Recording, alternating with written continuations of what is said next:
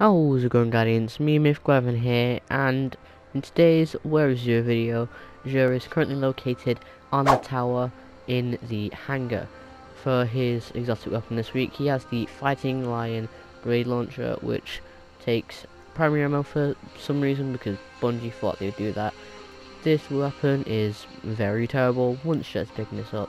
For the hunters, we have the Shinobi's Vow with the perk New Tricks, which gives you an improved skip grenade, also gives you an extra skip grenade. Has high resilience, not really what you want to look for on this weapon though. For the Titans, we have the Synthoceps Gauntlet, which has the bionic enhancements, which buffs melee range, and being surrounded buffs damage. I believe this only affects supers and melees though, also increases like the dash range for melees.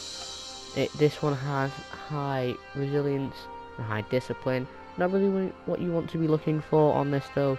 You really want high strength. And for the Ophidian aspects for the Warlocks, we have Cobra Tectonics, which improves weapons readying speed, reload speed, and melee range. For this you probably want another strength roll, but we got resilience. For the weapons, we have the 7 Seraph SI2 with full auto system and the Dragonfly. Suggest picking this up. The No Hunger Auto Rifle, we have Field Prep Rampage. Would not suggest picking this weapon up. For the Nature of the Beast hand cannon, we have Under Pressure and Vorpal, which, you know, if this thing had Dragonfly, I'd say pick it up, but it doesn't, so don't. And for the shotgun, the 7th Seraph CQC12, we have Slide Shot Vorpal. I would suggest picking this up because this is a great PvE role.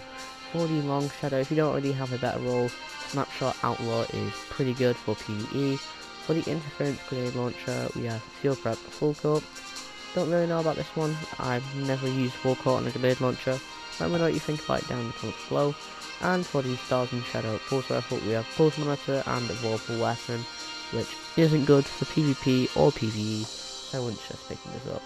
And for the Exhausted Cipher Quests, this week we have the Xenology Quest. This is all to do with this week. If you found this video helpful in any way, shape or form, please leave a like and subscribe. Go follow my Twitch and my Twitter and my TikTok.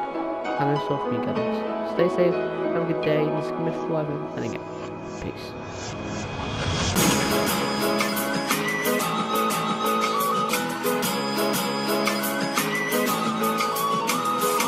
Jungle.